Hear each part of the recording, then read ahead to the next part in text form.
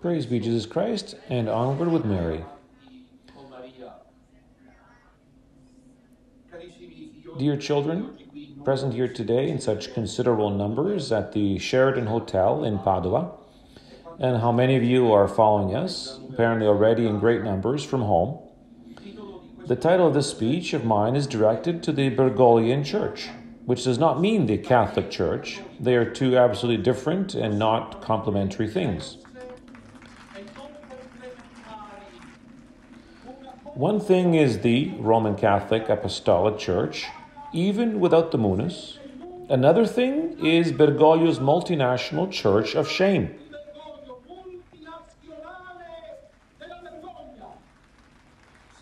Let this be clear. It does not matter if the media does not say it. We say it. We say it.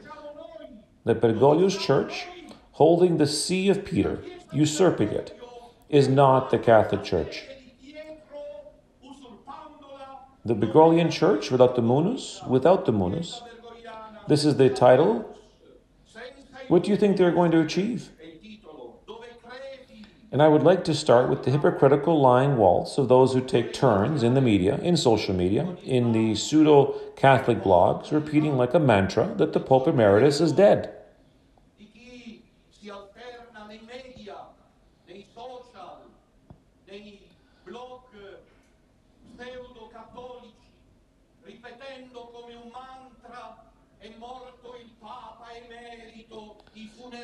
The funeral of the Pope Emeritus will be buried. The Pope Emeritus died this way, and he died that way. I feel like I'm witnessing a scene I was used to as a child. When I was little, in the building next door to the one where I grew up on the first floor, there lived a crazy man named Enzo.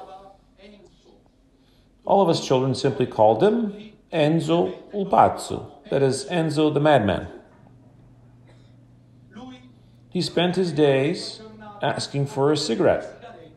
He lived for that, but he could not say cigarette. And so the way he had learned to say cigarette, give me a cigarette, was a little strange. He called it a patatini. When he said a patatini, it meant, I want a cigarette. There, it is a crazy mantra that of this false church, of this mendacious world, which talks about Pope Emeritus. There's not been the Pope Emeritus. The Holy Father is dead, not the Pope Emeritus. The Pope is dead. And whoever talks about Pope Emeritus is a patatini, a madman. He is Enzo Pazzo.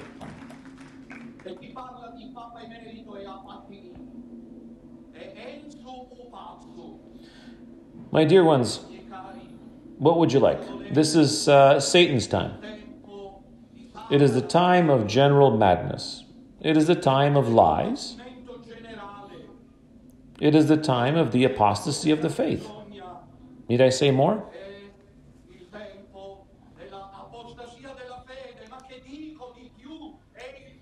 It is the time of apostasy from truth and reason. Jesus Christ in Luke's Gospel, in chapter 6, verses 39 and following, said as follows: Can one blind man lead another blind man?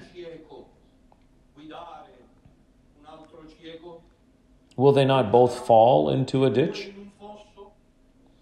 A disciple is no more than his master, but each one who is well prepared will be like his master.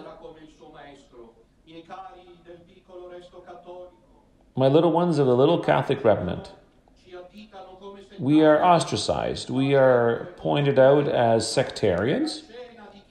But certainly it is much more distressing to witness the scene of those who go after Satan's Pope. Jorge Mario Bergoglio, the blind leading other blind people and risking eternal damnation. And they write that we are finished, that Minutella is dead. The Pope has come to the finish line, that this is the conclusion. They have made me see several posts, several interventions of my beloved enemies, in which they write that Minutella, the Marian priestly sodality, and the little Catholic remnant, which has thousands and thousands of faithful. And we are seeing it these days here in the north, their end run, and they have come to an end because the Pope has died, as they claim. And they are wrong. They are wrong.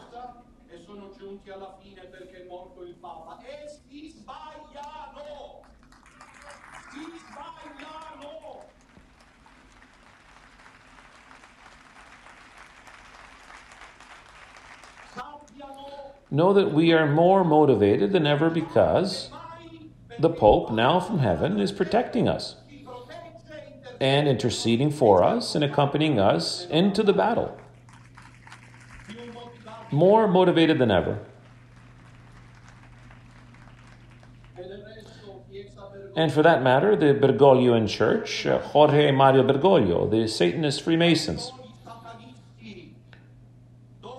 Where do you think you will go without the Munus? You don't have it. It is not that by Benedict XVI dying, they have conquered the Munus. He won it. He died as Pope and did not deliver the Munus. Long live Pope Benedict.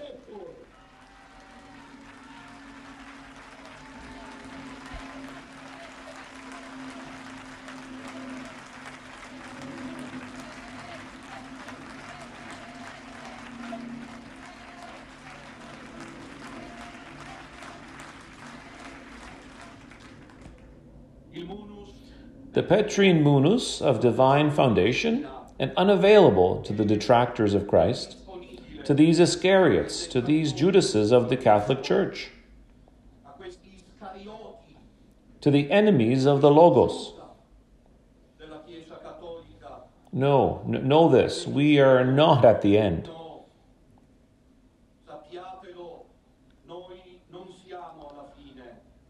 Paul, in his second letter to the Corinthians, writes, we are indeed troubled on every side, but certainly not crushed.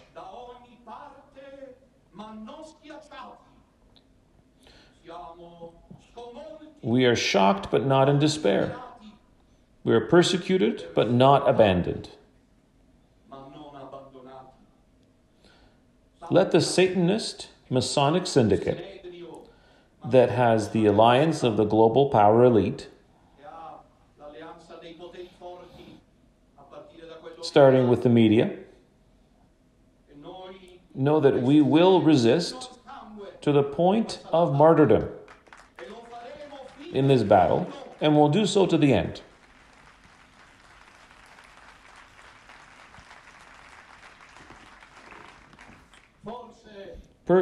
Perhaps their overlords believe that after Benedict XVI, taking us by the hand and having led us with great heroism of faith to the springs of the Lamb, do they believe that we will return to the Bergoglian Church? They are wrong. They are dead wrong. Do they believe that after Benedict XVI has guaranteed, has supported, encouraged, and blessed us? Perhaps they believe that we will now bow down before Pachamama, the golden calves of the idolatrous Bergoglio. They are wrong. They are dead wrong.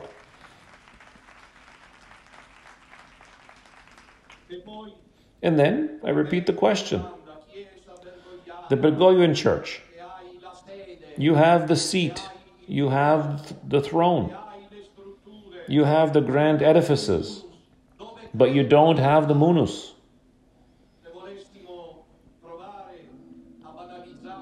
What do you think you're getting at? If we wanted to trivialize, we could compare them to Monchichi. You remember that? Where do you go if you don't have the Munus?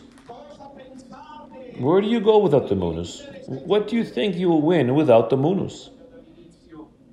It is a losing battle from the very beginning. Who has the Munus then? Where is the Munus? We now, the little Catholic remnant, are without Benedict XVI. I know that already somewhere there are murmurings to start consultations among Roman Catholics. I've advised those, or those who want to do this, to be at this time in prayer and to await directions from the sodality.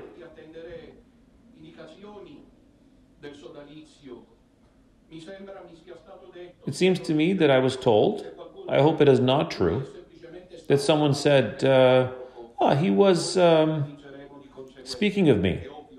He's simply a pastor. We will act accordingly. It is obvious that these are infiltrators. It is obvious. And we, these two, will know how to deal with them, my dear ones. Where is the Munus?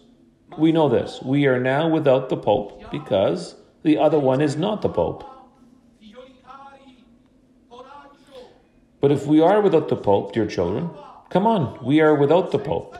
They are without Christ, without the Church, without God, without the Spirit, without truth, and without faith. They are a multinational institution of lies. Because Bergoglio has never had the Munus.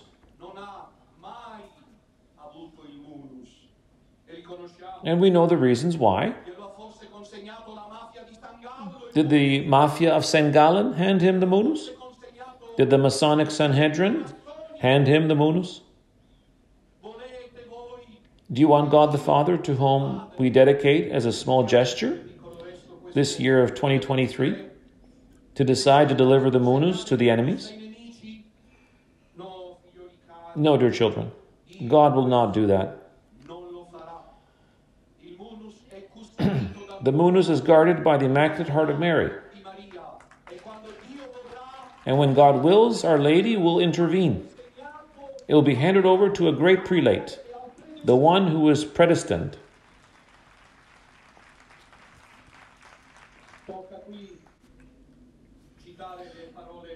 It is fitting here to quote our Lord's emblematic words to Peter.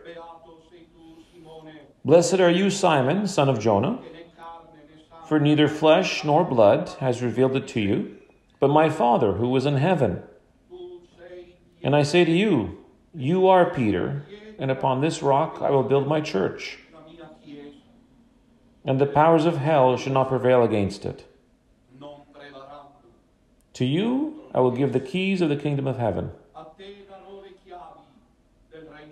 Whatever you bound on earth shall be bound in heaven, and whatever you loose on earth shall be loosened in heaven.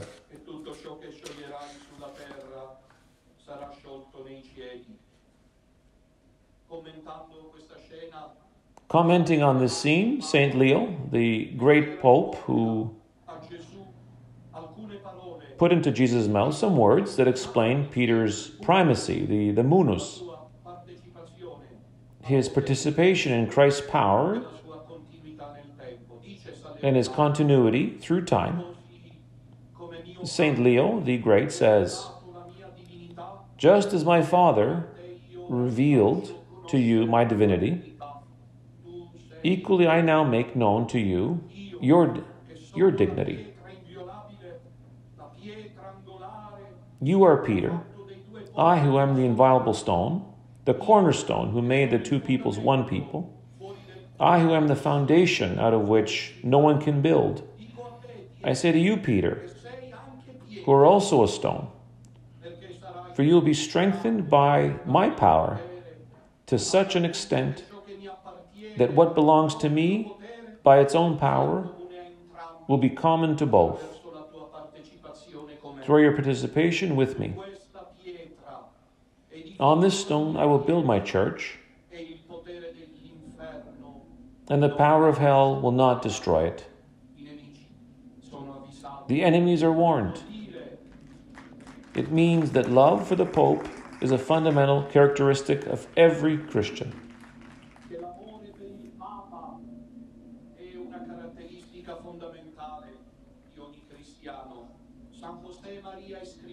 Saint José María Escriva de Balaguer said it this way: your greatest love, your highest esteem, your deepest veneration, your most submissive obedience, your greatest affection must be for the Vicar of Christ on earth, for the Pope. We Catholics must think that after God and our Mother, the Blessed Virgin, in the hierarchy of the Holy Father's love and authority, is the Pope, of course. And so, with these words now that Benedict XVI has passed to eternal life, we say to the false Pope Bergoglio, you will never have our love, our esteem, our veneration, and obedience, because you are not the Pope. You are not the Pope. Don Minutella shouts it to you. You are not the Pope. You don't have the Munus. You don't have our obedience. They comment that Don Minutella has now failed.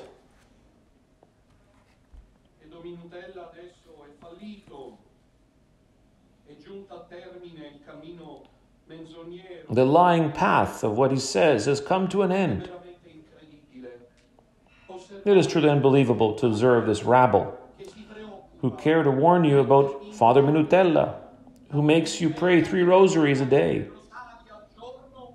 and takes you to Mary, and they do not realize that they are in communion with the one who says, we will see each other in hell.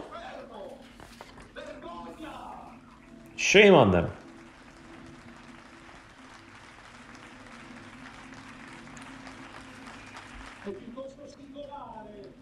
It is rather peculiar that there are some zealous pastors there warning about how Don Minutella, who makes money and goes on trips,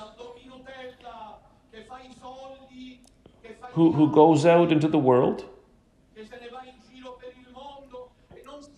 and they do not notice that they are with one who leads them to pagan idolatry and the most devout apostasy. Not a single syllable is true of what comes from the Vatican, and only the register of falsehood, the dictionary of falsehood, the alphabet of manipulation.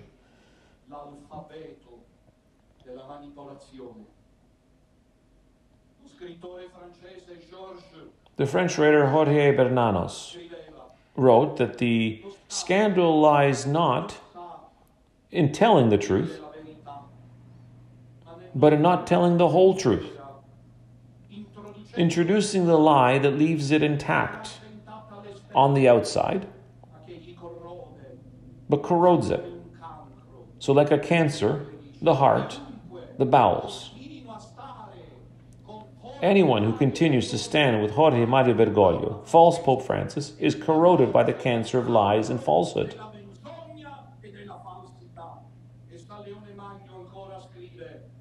And Leo the Great again writes, Divina est inem auctoritas quae credemus, divina est doctrina quam sequemur. That is, it is on divine authority that our faith rests. Divine is the doctrine we profess. The Bergoglian Church, without the Munus and without Christ, where do you think you are going?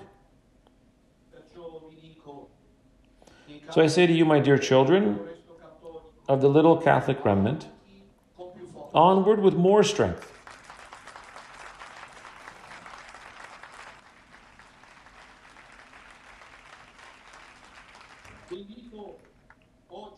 I invite you today and in the coming days, do not be sad. I would like to repeat to all of you what Saint Athanasius said to the lost Christians during the season of the Arian apostasy. Do not be afraid. They have the seat, we have the faith.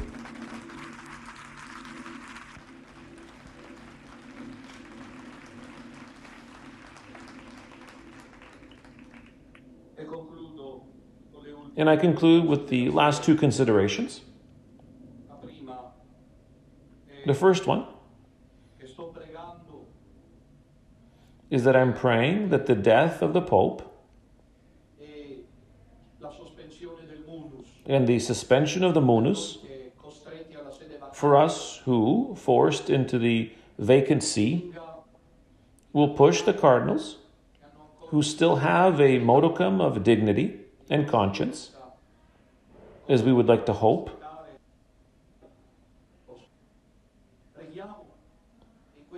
We pray in these days for the cardinals who still have a conscience. We want to ask for clarification. We have not invented anything. There is the law of the Church, and according to the law of the Church, Pope Francis not only is not the Pope, but he has never been the Pope.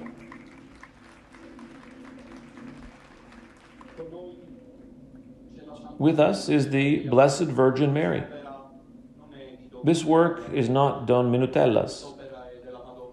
This work belongs to Our Lady of the Rosary, of Fatima, and her Immaculate Heart.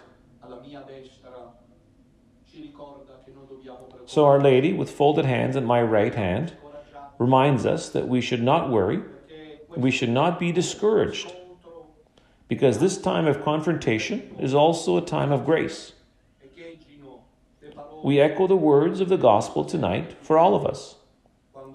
When at Cana, Mary said, "Do whatever Jesus tells you." And finally, I make an appeal to all the little Catholic remnant of Italy. We gathered on December 11th, 2022 in Rome. We are about 2,100 people. I had said that that was a final tribute to Benedict XVI. Now you understand why. And it was a moment of grace that has been useful to manage now, this moment, because it invigorated us. It made us understand that we are not alone, as the global elite want us to believe. We must not allow the enemies to disperse us. We must stand together and close ranks. For this, I make an appeal. I have been here in the north, in Padua, since December the 15th. And I will continue to stay here because we are starting the Little Tabor meeting place. However, the Pope has died. So I'm making an appeal to Milan, to Turin, to Genoa, to Florence, Bologna, Naples, Rome, Cagliari, Bari, Ancona, Reggio Calabria, and so on and so forth. I hope it will be accepted and everyone will make the sacrifice, and the sacrifice is this. Next Saturday, January the 7th, we will meet here in Padua to celebrate with the sodality of the Requiem Mass of the little Catholic remnant for Pope Benedict, in reparation for the false funeral of the false church.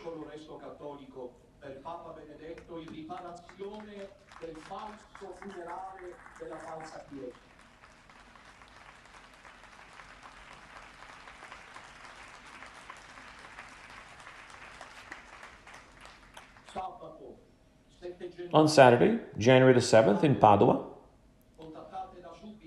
contact those of you who will be coming right away. We need to know how many of us there will be. Radio Domina's Secretariat for the North Italy region, please contact Sarah on Saturday, January the 7th at 3:30 p.m. Forward with God, forward with the true faith, forward with the gospel, forward. The throne will be set free. Catholic people, God will give you the victory you deserve.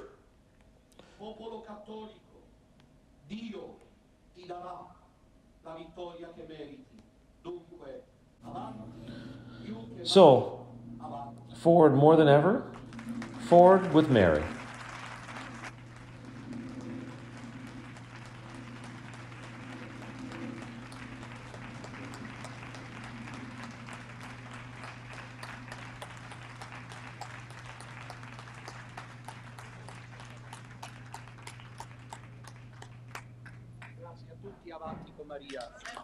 Thank you all. Forward with Mother Mary.